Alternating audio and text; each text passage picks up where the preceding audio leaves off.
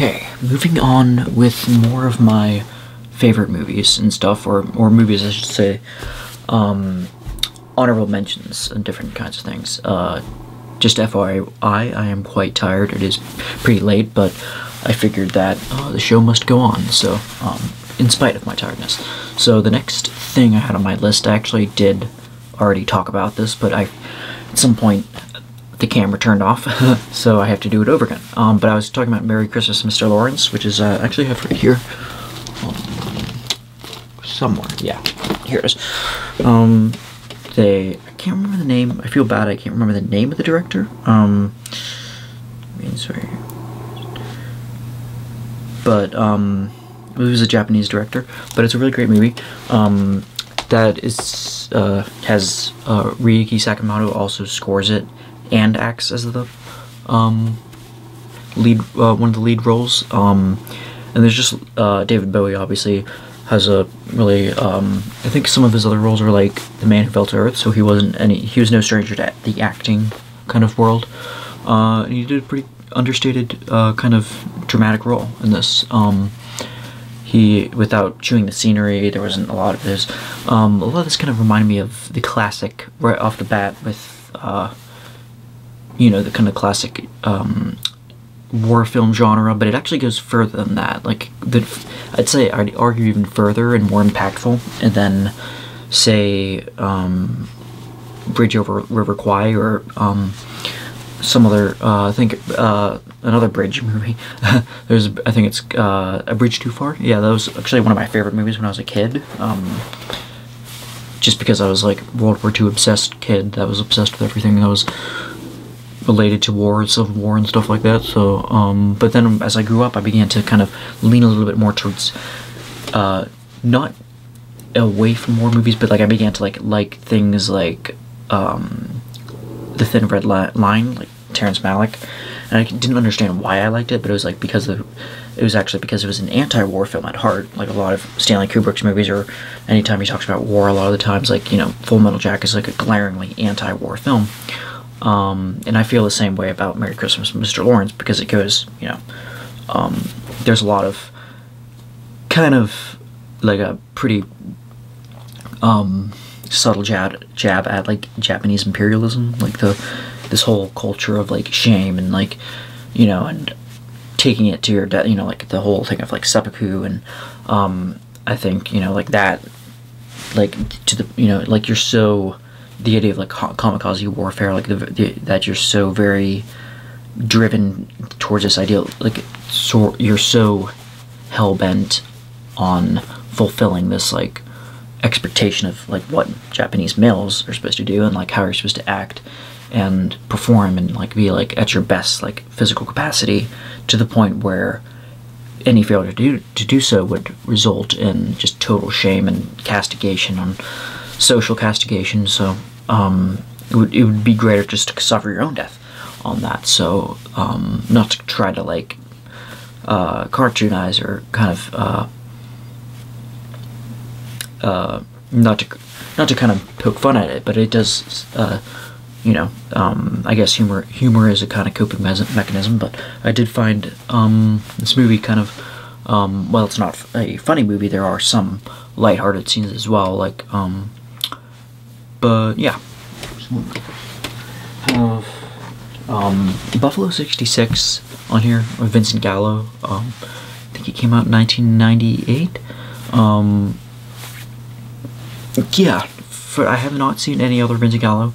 I've heard about, like, Brown Bunny, I think, and was there another one with Mickey Rourke, I think, who honestly made a cameo in Buffalo 66, but I've actually not seen any of his other movies aside from this. I figured I'd start out with this because I was a little hesitant to watch Brown Bunny. I've heard, you know, very divisive things about it, like it being kind of very graphic, and, you know, and like I said, like, I'm not super adverse to watching, you know, like a movie that's like really, you know, like just like barren, just straight, you know, showing like no holds bar, like what uncensored stuff. I'm not totally averse to that, but I also want to kind of pace myself and be like, well, you know, So never say never. I might watch it sometime in the future, but I did like Buffalo 66 because the character of Bobby in this is just so you know, it's he's somebody, I don't know if it was just somebody like commenting or somebody maybe on IMDb had a pretty interesting opinion on the character, on his character in this movie, of someone that you wanted to like kind of hug and comfort one second, and like you just want to be there for them, and the next second you want to like punch him in the face. That kind of describes exactly how I feel about Bobby in this movie. He's just so on edge all the time, and he seems very like excruciatingly worried about like the wrong things, I believe. Like he's trying to impress his parents by, basically hiring this, not hiring, but, basically kidnapping this one girl played by Christina Ricci in this, into like play acting as his girlfriend, for the sake that his parents won't be, so like to kind of cover up the fact that he's been in jail for all these years. And that's I think it's a pretty compelling storyline on its own. I'm not sure to what extent Vincent Gallo, he identifies with the character. He does do some very troubling, questionable things, and there is a bit of a questioning kind of thing at the end when it's like he does, spoiler alert, he does like kind of get, he wins over Layla's effect, his Christina Ricci's in this affection near the end of the movie, and they kind of like do fall in love. And there's also, I feel like that's kind of a cop out, and I feel just on a kind of guttural level that like her affection towards him was like a puppy dog kind of love. It was like a kind of like it was a kind of, she had no clue what she was getting herself into, whereas Bobby Brown, he was like a total like loose cannon. One second he's like very, kind of charismatic, and he's like, he's just trying to, but like the next second he's just kind of stubborn and just hard-willed and just like just fixated on like, totally just trying to prove, do the wrong things. Like he's like so fixated on, I don't know too much about sports, but like it does play a big pivotal role in the movie in the sense that like the Buffalo Brown, like that's basically what he's named after, is like a very sports like kind of thing, and that's like where he comes from in New York, and all these different, the New Yorkness of this movie really comes out. I'm not, being like 7 or 8 hours from New York, it is kind of hard for me to kind of identify with that because, it's not often I go there, and it's kind of a special occasion. But I do kind of understand, quite the legend that New York has garnered, especially with its different factions and different things like Harlem and, Hell's Kitchen and, down, like Greenwich Village, and basically how they all play, and like there's, like they're basically like, to me it's like, it seems a bit silly because these places are like literally just like miles apart, but to these, when you go down to the metropolitan level, it really makes all the difference because it's like everything's so cloistered together. So anyway, so next week, Trainspotting I put on here just because I've meaning to watch it for quite some time. To my great shame, I've literally only just watched it like a week ago about, and yeah, I again, when I say like, I'm not necessarily saying it's on my, it's one of my favorite movies ever. I just saw something very culturally impactful about it, like very, let's check to see if this is recording, and yes, we are, okay. So I just saw something very interesting with the way it's constructed. It, it's not trying to, it's not coming from a bad place of trying to like shame heroin users or addicts in general, but it's also not trying to glamorize it too much. It's showing like the very like naked, bare naked aspect of heroin use and how harrowing, no pun intended, it can be. Like how it just it ruins completely, just unravels your life. Like this, it's I think this is probably like a more effective PSA against drugs, like this and maybe Requiem for a Dream, than some of these corny kind of PSAs you see a lot of the time in schools, and like they just saying like it's cool, just say no, just being, that's the whole thing it's lampooning, is just say no, the whole thing, or just say yes to life, say, choose life, that's what it was, yeah, choose life, choose a nice house in the suburbs, all that. Like, I think that's a pretty iconic opening scene. I think that's up there with like Fight Club and a lot of like 90s movies. Like, that's why I wanted to watch it for so long, because I heard it was like a very stands on its own terms, definitely, but it also was a part of a cultural wave. I think Irving Walsh, who, and the novel I've actually finished, did such a good job on I think what it was the post punk, I think, scene. It had, somebody described it as like the book as having like the sensibility of like punk, but like also of coming from a smarter, more deeper level. Like, it's like not, it's, I think punk a lot of the times it's like very reactionary. I don't know too much about it, but stuff with like Sex Pistols and stuff like that, it's coming from more of a instinctual kind of like, yeah, just react to the times and how bad, and maybe there's a philosophy something to be said about the, I guess, immediacy of it. Like, there's a lot of pent-up rage and like the way things are, uneasiness that everybody can kind of see. That's why a lot of the times you feel there's like a cultural kind of connection going on, like a collective unconscious, I guess,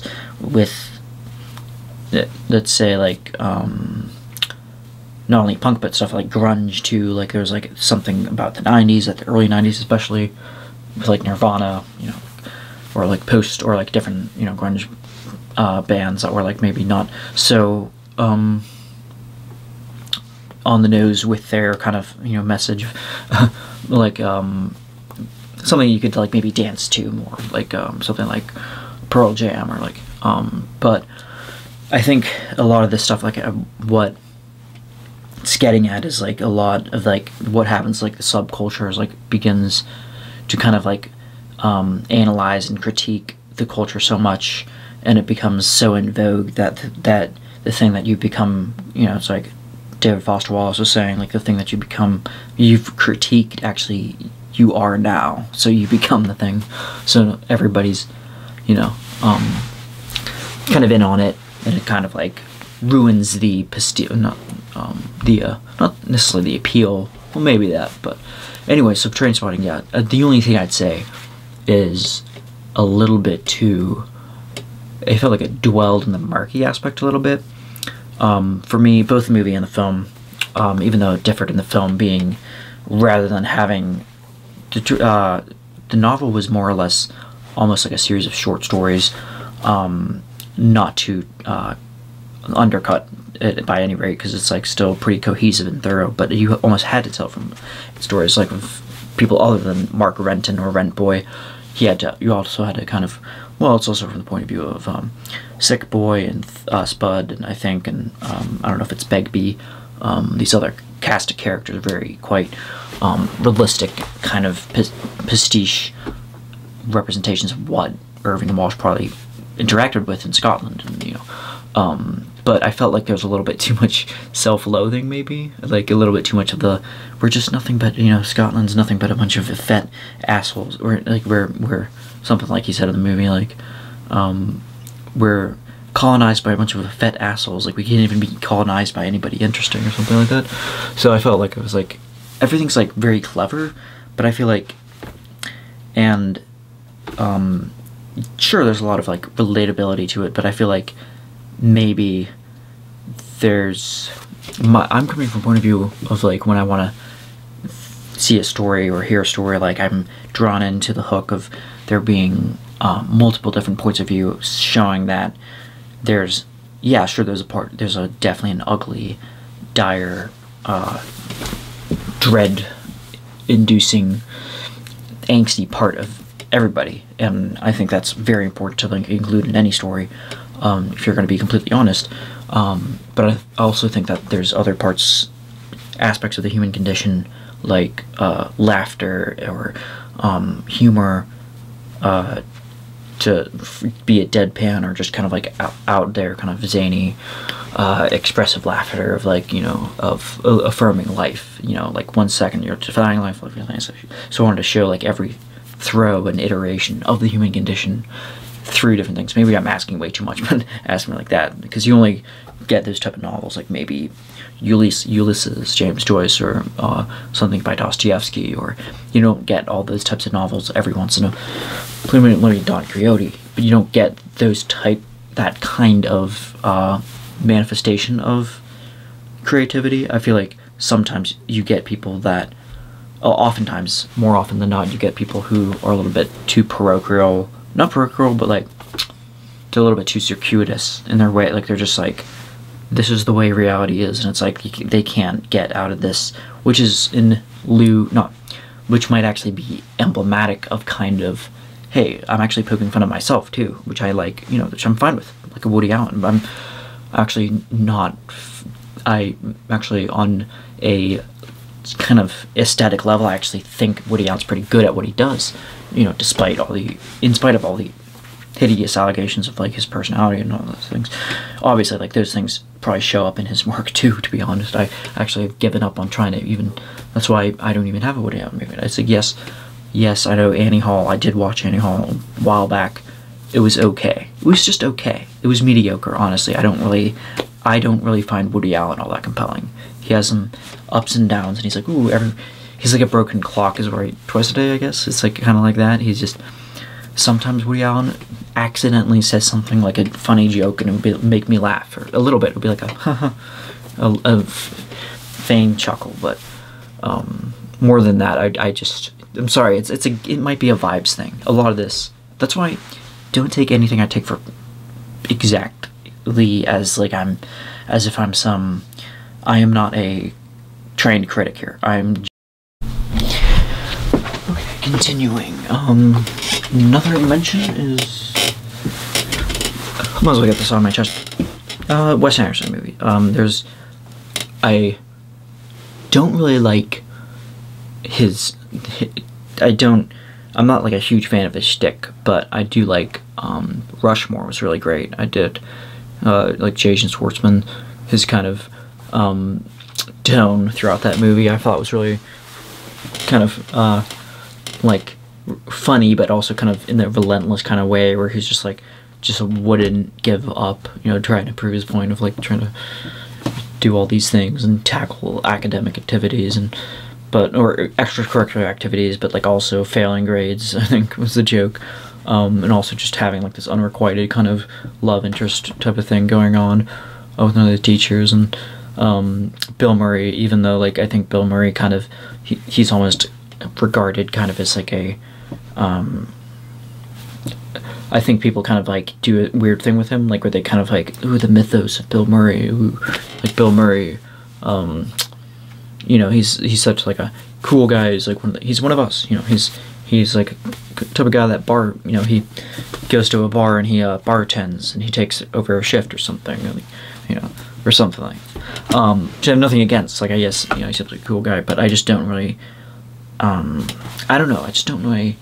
I don't really like the whole, you know, kind of like the lore and kind of, you know, deification of Bill Murray. I'd say, like, I think he's a really good. I think he has a good amount of talent. I think has some insights into kind of, you know, the field, you know, like acting, and you know, going beyond that, and also being hungering, you know, not just to do what, you know, whatever project Hollywood has for him, but also just, you know, actual things. So, yeah, like I think that, you know, good for him, but I just, yeah. But anyway, that aside, I did like this movie, but at the same time, there's also other Wes Anderson things that I'm just hesitant to get into, because, I mean, the Grand Budapest Hotel was, again, like just aesthetic-wise, framing-wise, just the world building in it, like just like the you know, the separate kind of non-linear kind of, but also kind of referencing to a point in like the 10s 1910s or 1930, what was it, 1920s, 1910s or some, you know, because it's loosely based off a book, I think, that was like, you know, kind of, it was like experience in Turkey, or was it Hungary, or yeah, something like that, where it's like, you know, this thing with just kind of this Eastern European kind of feel of like, or like kind of that kind of impressionistic, or is it expressionistic kind of thing, like kind of minimalist set piece, but also kind of like the whole expansive, commodious hotel itself, to also kind of like the creative use of like animation and stop motion for different aspects of the movie. Yeah, I mean, Ray Fiennes, as usual, just like great job. Yeah. Speaking of Ray Fiennes, he also was in Luca Guadagnino's movie A Bigger Splash, which was really like. I don't think I've seen anything else by him yet. I was gonna see like the Lust trilogy at least, like Call Me by Your Name. And then there's one other, I think. I can't remember, but yeah, I did like A Bigger Splash though. Another Tilda, the way she's able to communicate so much without actually, because she's I think she's mute throughout most of the movie. Maybe the whole thing, I'm not sure, but like she's able to communicate because she's like mute because she's like, you know, a singer, her character. So I think she overexerts herself, I think, or sings the wrong way, so she's like not able to use her voice. But I thought that was pretty interesting.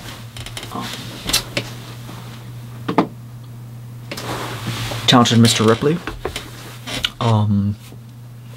Was that 1999? Directed by Anthony Minghella. I think he passed away sometime. Not all that. Maybe it might have been in like early 2000s. I feel bad because I think I looked this up not too long ago. Should remember. But yeah, Talented Mr. Ripley. So it's almost like a cartoonish movie in a sense that there's so many you identify. Obviously, I did do a book review of the Patricia Highsmith with the novel, but I did really like this aspect of kind of like over the topness of the characters, and how they kind of like expressed it in like kind of like in this very dramatic kind of histrionic way almost, with, you know, Jude Law is just got so like, he's like, oh, don't you just want to do everywhere, like there's something about Armani suits and tuxedos and like the best. He's just like so like has such a zest for life, but it's all kind of like almost like an empty kind of way. He has a way about him, and he's like, there's not really much to him, and then, you know, Thomas Ripley is just like so desperate. You know, Matt Damon plays it pretty well, you know, because I think Good Will Hunting, he was, that dramatic performance I think was a little on the nose, probably because it was like, I think he was trying too much the insertion of, you know, kind of like, ooh, the writer's, you know, auteur theory basically I think holds true. So I think a lot. So I mean, even though Gus Van Sant, who's like a great, you know, independent, both that and also like big budget movie, he's able to kind of prove that the stylistic director kind of thing, that he's able to maintain that with stuff like Good Will Hunting. But he's also Matt Damon and, you know, Ben Affleck's kind of you know, like a young guy kind of syndrome. Maybe he kind of fell through on that a little bit too much, but I still have a soft spot for it because of Robin Williams' performance, and that was just phenomenal. And oddly enough, it's a weird thing with people like that, because it's like, I actually find Robin Williams' dramatic performances a lot more interesting than his comedic performances. Probably because I'm not a big fan of comedy in general, like as a form of like stand-up comedy. Like, I'm not into that at all. I just don't like it. I don't enjoy it. I don't find it all that engaging. I'm not able to keep my interest a lot of the time. I'm just like, okay, if anybody has an hour-long stand-up special, unless it's something unique and kind of innovative like Bo Burnham stuff, or like stuff that's like not quite comedy but like kind of musical comedy, like Flight of the Conchords, who never failed to make something hilarious. But I find comedians that are like, you know, just really stereotypically zany and out there, and big in the impression type of thing, where they're like,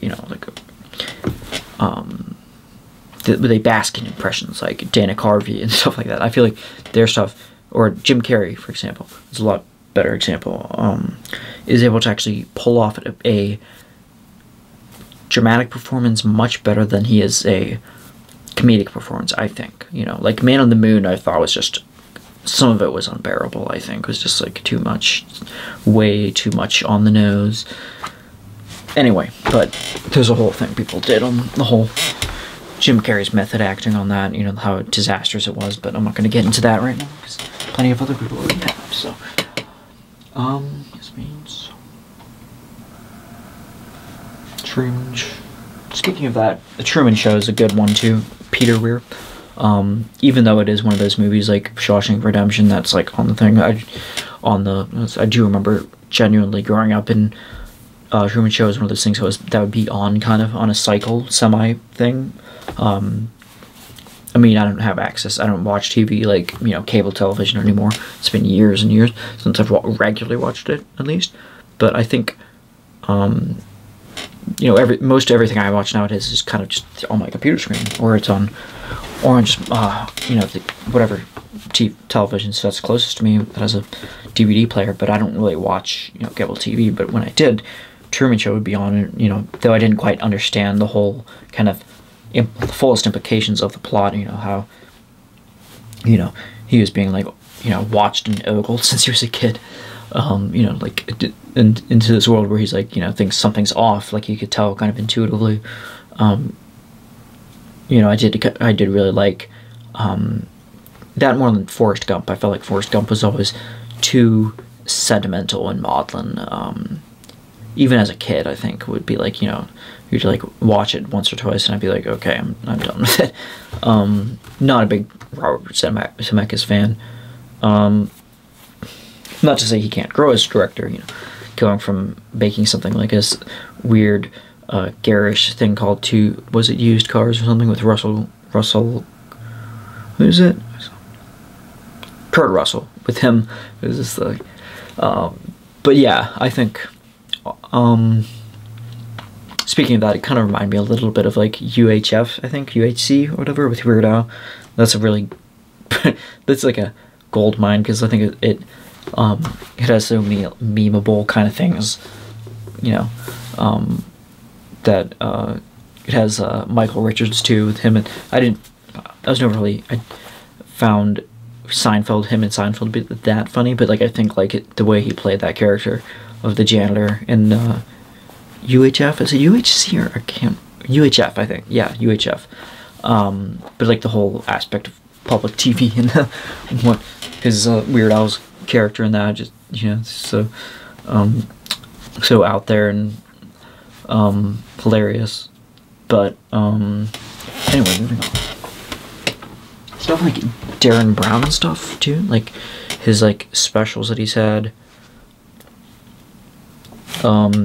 Stuff that there's one, I think it's called, can't quite remember, but like it was like one about like stealing like a very an art piece, like a very esteemed, prestigious art piece, I think. And there's other ones where short, I don't know if it was a full thing, but it was like a thing where it's like he was got a kind of a sleeper cell kind of guy to like program him, hypnotize him to kind of shoot, to take out Stephen Fry, to obviously mock bullets, and to like say like a safe word, or he gave him like a keyword, I guess, to like tease him out of his sleep, and for him to shoot the target. And it was pretty crazy. Some of it's like it all takes place, and it's like the stuff like Russian roulette or stuff that's like, it almost seems like a little bit too dramatic and high stakes, that you're like, is this really happening, or is this like kind of like like you start to question what's real, what's not, or what's exaggerated through the lens of the camera. But he did do a really good thing with like the hypnotizing a young guy into thinking that the world, not just hypnotic, but also utilizing his surroundings and like camera crews and like his budget to be able to finance and to like make like a set of like to make it seem like the world was ending. It was called The Apocalypse, I believe. Darren Brown, and he basically got like this young guy, like in his early 20s, maybe late teens, kind of slacker, kind of not really a lot of potential, not like a horrible person, not like not like a juvenile delinquent, but he was just kind of like, he didn't show like respect for his parents, didn't really show, he didn't really show a lot of aptitude or care for like, for his like work or anything like that. Or he just, I don't think he really worked at all. So he was trying to kind of tease potential out of this guy by the classic kind of negative visualization kind of stoic kind of thing, like to imagine what it would be like if the world was ending and like everything was high stakes. And he like so I thought it was like great the way he pulled it off. So so like must have been crazy trying to pull that off like the way they did, but like everything was like seemed to be like on planned down to the T of like trying to get him to go to get him on the bus at the right time, to kind of get him hypnotized and to make him seem like he was about to go to like a field trip, I think, or to go to some trip or whatever, and then some transitional point, and to get him out of the bus, and then to have somebody like kind of exposit like what was going on, and like like it's like a turn off there's nuclear war, and to kind of also plant information too, like this was great, plant information in his phone too, like to make all these news stories about like there might be a collateral war or something with NATO's might be happening, or so that was pretty crazy. And like how he grew as a person through all this too. Like he showed that a lot of people thought it was actually, he talked about this in his book Happy too, which is really a guide to being, I think, to happiness, I think, which is really a pretty good book. I might review it sometime. But he talks about how a lot of people were saying that it was fake, I think, and it was like, and he was like saying that he got the actual kid and he talked to him, and he brought him up again to like ask like where he was going in his life, and it wasn't like a thing where it's like a traumatic kind of Tony Robbins thing where it's like I got off crack or I got off hard drugs or it's like it wasn't like one of those turnarounds, but he genuinely did seem to grow as a person and to kind of be like he was, I think he was like volunteering his time and being a more generous person. He was taking the necessary positive steps towards becoming a better person, well-rounded. So it did show that like obviously it's not like a kind of a messianic thing, and I'm not saying Darren Brown's flawless, but I do think like that he has got some pretty compelling ideas, and kind of like the way he kind of also kind of tries to point out the hypocrisy and that kind of like how people are also using it for grifting as well. Like he's trying to point out like, yeah, well, sure, like he's making maybe a good pretty penny, and he's talked about this too, and he's like saying like, but also there's been other people too acting as if what they're doing is true magic, like David Copperfield might be doing that, or Uri Geller is a famous example, like just kind of the whole spoon bending type of trick where it's like it's a very catered, it's very like there's a lot of cold reading too, where he talks about like saying things. It's like, well, do you feel like you're feeling an energy passing through you, or do you feel like maybe you're going through a depression, like you lost someone in your life, right? That's very suspicious, because those are things that could apply, it's like the Fourier effect, like, or the Barnum principle, I think. Using a vague description that could more or less apply to like a huge net of people, and basically acting like that is applying to the person, like that's like you're talking to them like you're like a a lot of mediums and stuff, like the medium of like Tyler, whatever his name is, the Hollywood medium that kind of does this too. I've only seen like a couple things he's done, but it's like this thing of like I'm sensing that you have a loss in your life, and that you're experiencing sadness or grief or that, and they're trying to communicate with you. Is that true? They're trying. Did they used to call you? Did they used to call you by? I want to say like they used to call you like my bunny rabbit. Is that true? And what they're doing is like it's not magic. It's not it's sure they might be good at reading people. That's good, or whatever. But it's not sheer magic, and that's why I like respect Darren Brown, because he's like actually going the extra mile to kind of prove that how bonkers a lot of these people are, like, or the charismatic preachers movement too, like trying to the way they use cold reading for perfidious gains as well, to just kind of get people to kind of for people to he did this in the I think it was called the, I can't remember, it was like the one guy he got to like call to be a preacher. It was like a scuba diving instructor. It was really, really great. But he was pointing out like how so many preachers and so many prosperity gospel type of people, like, they tell people, they basically are encouraging old people to like give up their medicine too, like some of these people to like give up going to the doctors in favor of getting faith healed. Yeah, faith healers, that's what it's called. And it's just disgusting, because it's like you don't know like what these people, they could suffer from a serious illness, and they're putting all their faith in sketchy, to say the least, totally grifty, racketeering frauds that have no medical background. No, but because they're under the church, and they think that they're spellbound by these religious ideology, to the point where they're seduced into not taking anything else, or not seeing any other possibilities. So that's kind of, a lot of them are desperate, a lot. So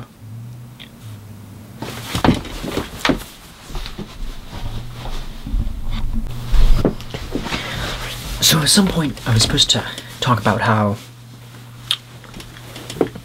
movies that I have some issue liking or watching, but I derailed it and started just talking about movies and shows and stuff that I actually do like.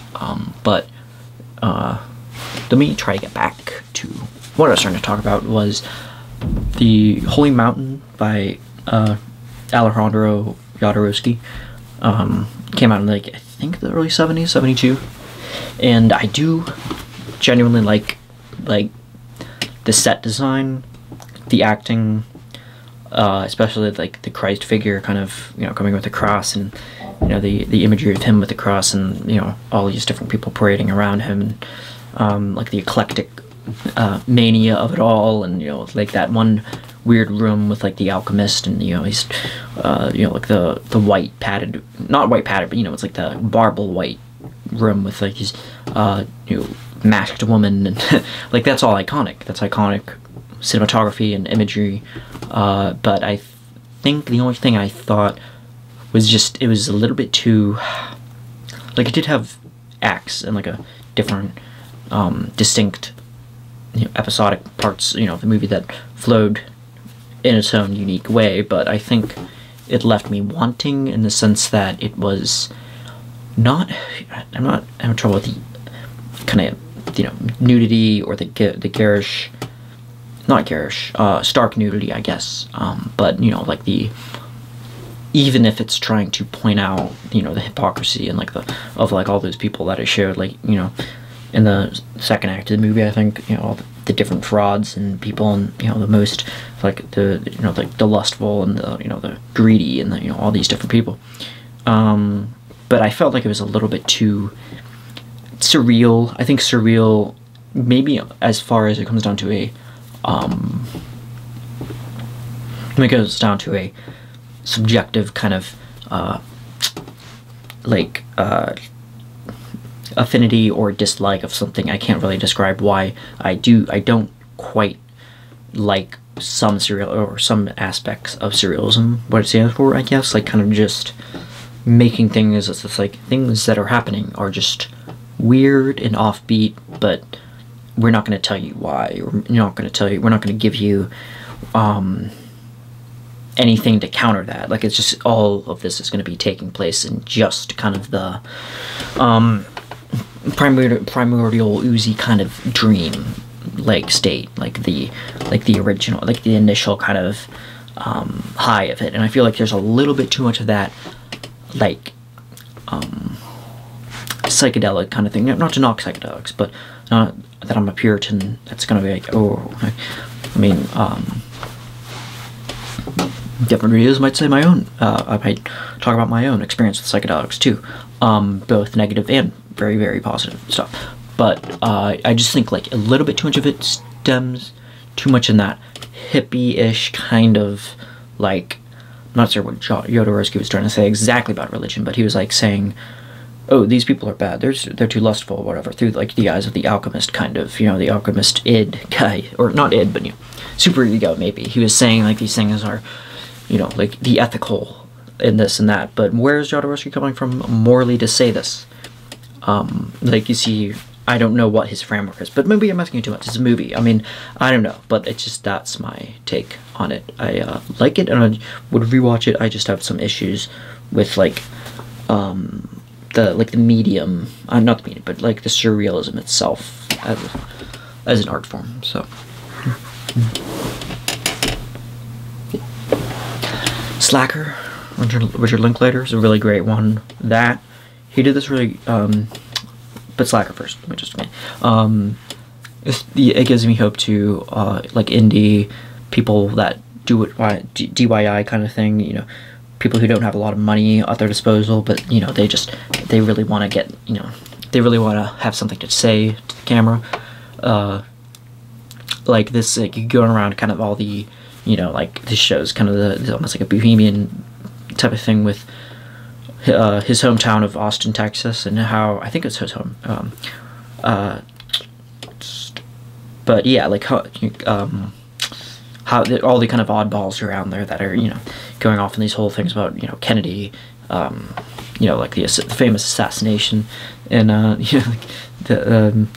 like just going on and on about the conspiracies about it, like the eccentric individuals, like the anarchist guy, like going on and on about how when some guy tries to go in to kill him, rob him, he's like, "Yeah, let me tell you about anarchy," and he just tells him, and the guy doesn't even kill him. He's just like, "Oh, well, you can kill me if you want, but what are you gonna prove?" And something like that.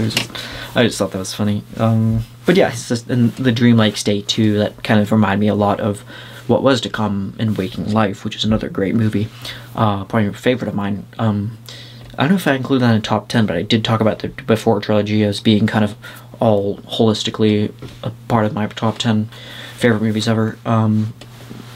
But yeah, that kind of feeling of like not really being awake or asleep or at the same time. But like that first scene with Richard Linklater himself, because he was like, some people say like, oh well, it's just like Martin Scorsese with Taxi Driver, showing himself in the backseat of a car, talking, inserting himself in the narrative. But at the same time, I don't think it's quite that, because Linklater did try to get somebody else to play in the scene, but they weren't available, and he just felt like, well, I wrote it, I can at least deliver the lines of the way that I think that it can. So it's like, for that, I give him some respect. I mean, cut him some slack. I mean, there was like the whole thing about him, like having a dream about all these different things, and to the cab drivers, and I just thought it was really slightly amusing / creepy kind of. But yeah, definitely gonna see more of his stuff. He did a really good movie called Tape, which he didn't write, which I only say because he's kind of famously almost like that auteur film theory of like he's behind pretty much a lot of script writing, screenwriting as for his films, but he does. It was actually somebody else who wrote it. I think adapted it from a play, I think, and it really does work as a play because again it has Ethan Hawke, Robert Sean Leonard. I think I mentioned him in Dead Poets Society, but he did a really great, phenomenal. They both did, along with Uma Thurman, did a really great job of like the minimalist kind of thing. With like it was filmed on tape too. It was like a really kind of a cheap. A stage drama, like you could almost have a stage drama, and it would work out, like somehow. I'd imagine. I don't know if they did that already, but it would be pretty cool if they did. Anyway, but yeah, I like how this movie, it has this kind of upbeat. But you can kind of feel bad for Salieri at times because the way, like, he just wishes so, like, he's done the correct thing, he's followed the right path, he's been educated, he's been you know, he's committed his music to God, the glory of God, which is, you know, especially sacrosanct in those times. Even during the Enlightenment, I think too, is like, you know, the hierarchy and, you know, God was still very much intact, I think, and, you know, at least for Salieri's family, and he was, you know, he thought he did everything right, and yet here comes Mozart, you know, with like 10, you know, times more the talent, you know, just effortlessly so, and he doesn't do any of the things. He doesn't do it, you know, he doesn't commit it to God. He doesn't do it. He's not right. He doesn't act, you know, he's this body raunchy, you know, like almost childish in a way. You know, the way he's like, the way he talks, the way he's, you know, and the way he laughs too, like the way he dresses, so flamboyant. And yeah, that is, I think the movie gets to invest in Salieri.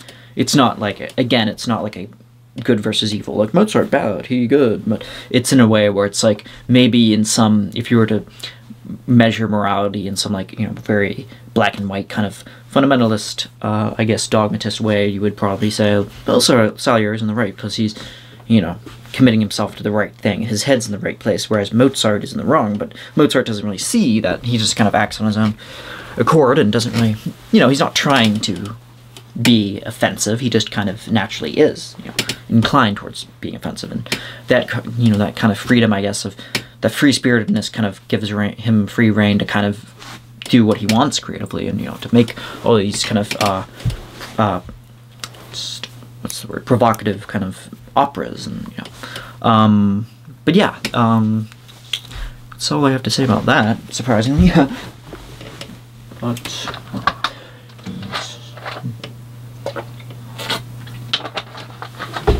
second thought.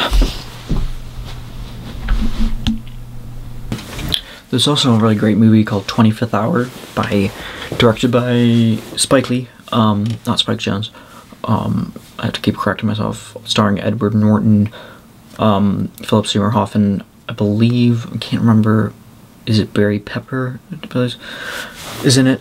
Anna Paquin too, and it's quite a difficult kind of movie to describe, because it's like, I kind of wanted to think it was like a little bit like an American History X, to the point where I almost thought it was like by the same director, but not just because they both have Ed Norton in it, but I felt like the themes were a little bit alike. I was thinking of something like a white supremacist in American History X, Derek Vineyard, I believe.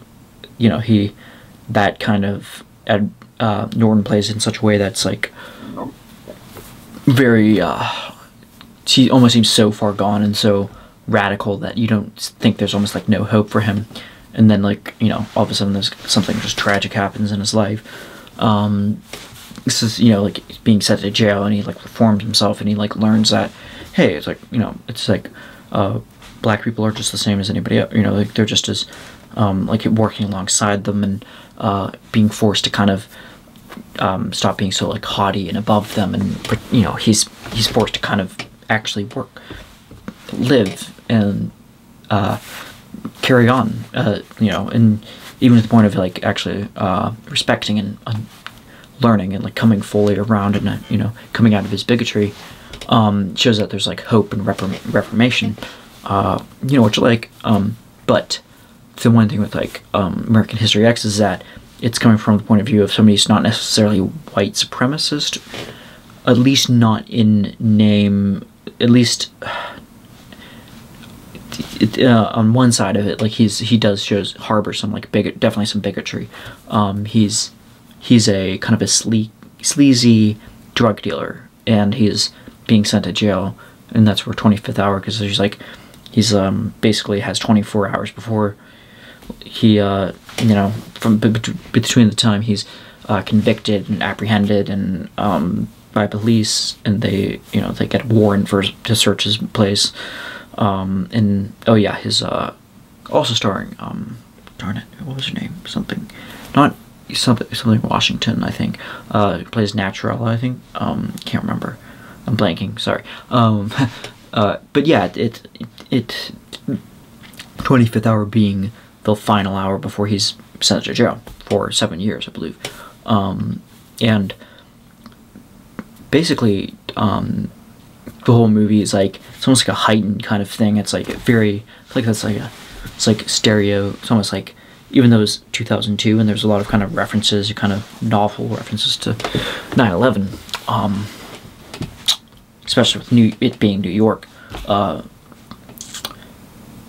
felt like it was like also something that could have been released in like 1998, I think, and that's coming as both as like a bit of a negativity and a positive thing at the same time, like, because it felt like a little bit dated, saying like how very like kind of dramatic it was, and it was very like almost like stage production kind of level. It felt like almost like a little bit on the nose in that sense, but I also felt it was very great, showing how you know, the rant scene, it's like, you know, people would you know, it's like like screw the city, F this city, and everybody in it, like, may a, you know, a like this, like the sewers and the rats, maybe it burned to the ground, may everything wipe it away. I think he was like venting everything out at like a Monty Bergen, I think. Yeah, that whole thing was just like, it was something that you feel like you could identify with certain aspects of his rant, like a little bit. Like, you're like, whenever you're angry, you're like angry at people being pretentious, or like certain people, like groups of people that you see that act a certain way, or that are different, very different than you, and they're just like why are they so, like, why do they act this way, like why do they put on this certain facade or whatever. And it's like it's almost like satisfying in a way, but like on the other hand, it's like he's very hypocritical, and he's projecting a lot of his own self-hatred, because she actually says at the end of him, he's like, F you, Montgomery Brogan, because you had it all, and you ruined it, like, you dumb F. You know, like, that's like kind of what the pinnacle of, like, that's the point of his rant, was to show how everything was like, he basically screwed his whole entire life over because he was like an idiot. You know, he was yeah. And that's, you know, like, he, in no amount of like kind of just like constantly just like projecting his shame and hatred, self-loathing onto other people would actually exonerate him of any of that. So that's what I thought was kind of cool about his character, was the dimensions of that self-awareness. So, and then there's a lot of the kind of the because it's based off a book too. I can't remember the name of the author, but it's like similar. Like Edward Norton does a really good job of directing a semi-recent movie that I actually saw when it came out, because I was actually pumped up to be like, yes, it's like finally coming out. It's Motherless Brooklyn, which came out 2019, and it was a great. I just felt great cinematic experience too. It's just a very earnest film. No kind of like sleight of hand, no, just very like, you know, we're with this character, you know, you feel for this character, you know, for Edward Norton's character, without, and you could argue as a bit of a self-insert, like, well, okay, well, maybe yes, but at the same time, like, you can kind of forgive him for it, because it's like written so well, and Jonathan Lethem, I think, did the book, so I've heard good things. So soundtrack by Tom York and Flea, I believe, played bass. It's just phenomenal. Just like, you know, daily battles, like daily battles. We are to do a daily, something like that. Just very like barren. Just a, you know, kind of a piano and like kind of an upright bass. I think kind of stealing, you know, reminding me of redolent of that classical jazz, well, not classic maybe jazz, but like jazz standards, or the kind of the lounge era of, you know, like soft piano keys and Chet Baker on, you know, trumpet playing, that kind of thing. Almost Blue, that's just the, you know, even though Elvis Costello wrote that song, it's kind of, it has like a, almost, at least Chet Baker's iteration of it was very jazzy, you know, and there's other things like, I fell in love, you know, like that's another one. Anyway, so I'm talking about music more than I'm talking about movies, I don't know why.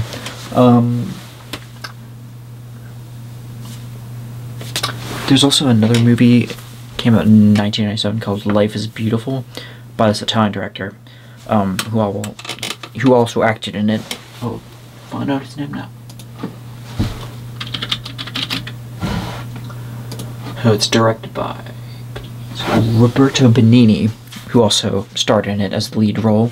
As it's been some years, because Guido is this very kind of witty guy who uses his wit and his ability to think on his feet and to like improvise. He uses that to his own advantage, but not in a sleazy way, not in like a he uses it, although I mean his character's not like a perfect saint, but he is earnest too. I sorry I keep using that word, but it's so all encompassing. But he is he uses it for like sincere goals. He's basically, the gist of it is that I remember growing up with this movie in the periphery, always seeing scenes of it but never understanding it, because I think I was just too young to understand it too, because it was like it is a Holocaust focused movie, and I was expecting to go into it when I did watch it for reals only a few years back, I think. I think like when I was expecting it to be like very morbid and depressing, Schindler's List kind of thing, walking into it and be like, is this going to be a Schindler's List type of deal? Am I going to be in tears? But no, it wasn't. It wasn't. Although it did get sad. Spoiler alert. Towards the end, definitely it did. There was a moment, but like I felt like his sadness wasn't, like that. I felt like, I'll get to that in a second. But basically Guido's, it kind of follows his life a little bit before the war. I think he's, trying to win the affection of like a girl, and he's like trying to, and he, he has a way of like kind of getting by as a waiter, and he's like he has a way of kind of like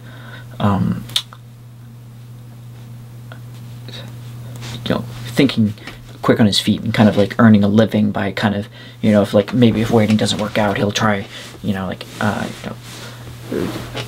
convincing or cajoling people into kind of keeping him on the crew, and like he's able to kind of survive by doing that. Like that's his way of subsisting, is by doing that.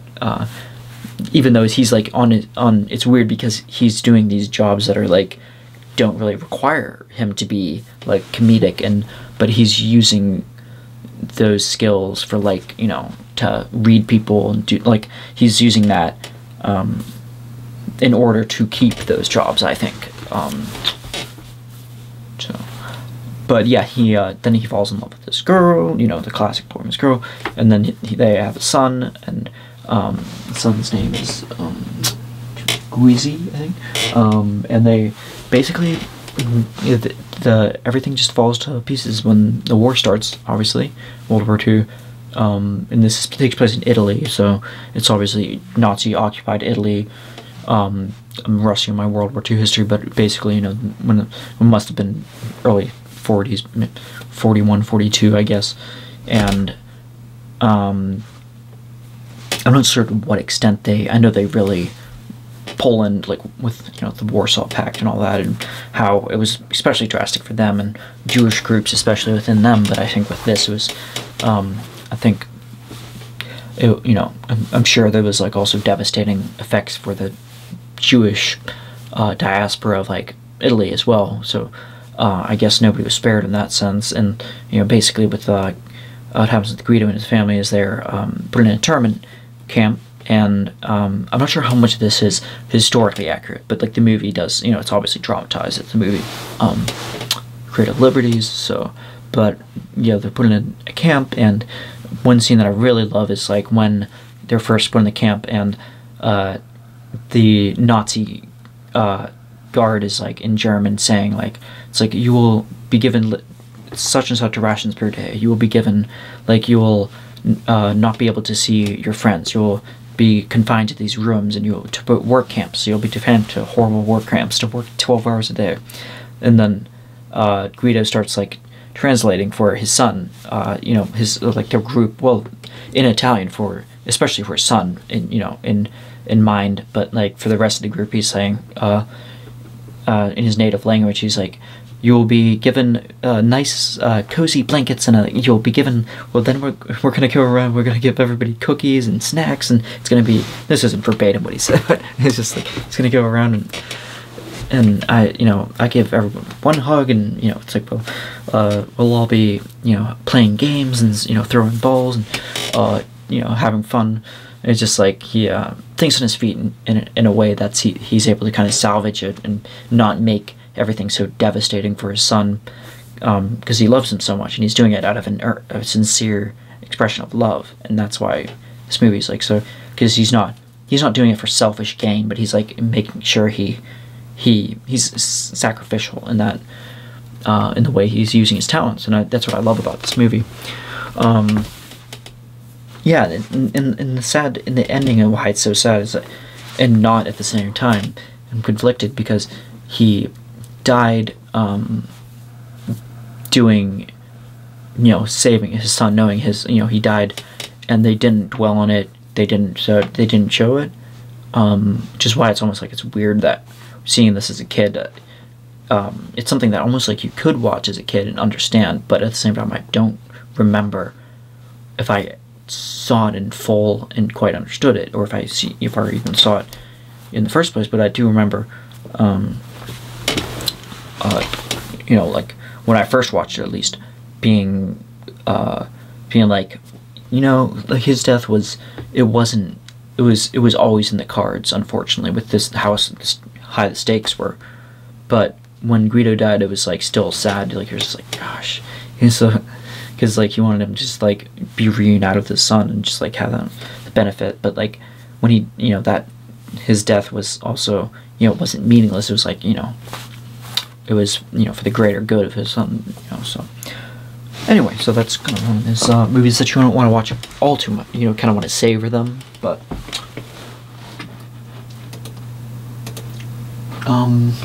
there's some of the Lynn Ramsey stuff too. She does like a lot of kind of horror, psychological kind of thick movies. Very, very hard to watch too. Like we need to talk about Kevin. It was probably off the top of my head.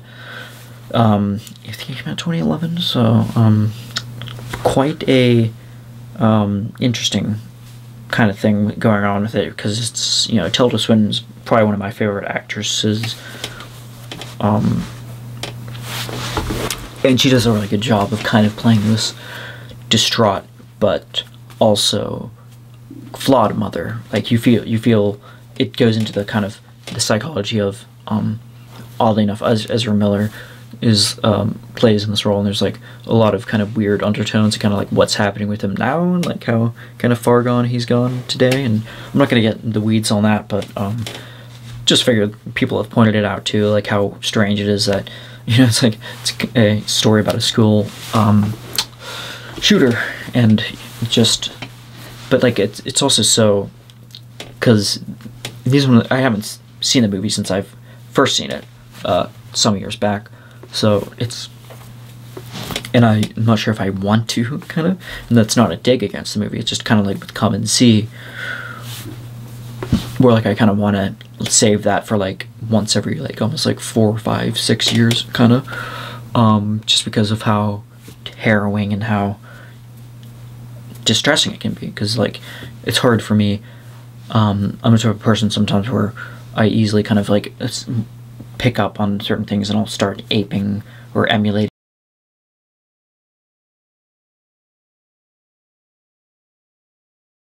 certain aspects of the movies that I watch, whether I think about it or not. So like kind of like if I watch the TV show Mindhunter, I'll be kind of like in a true crime kind of criminal psychology kind of mode, and I'll be like, I wonder what being an FBI agent will be like, and I'll start thinking about that.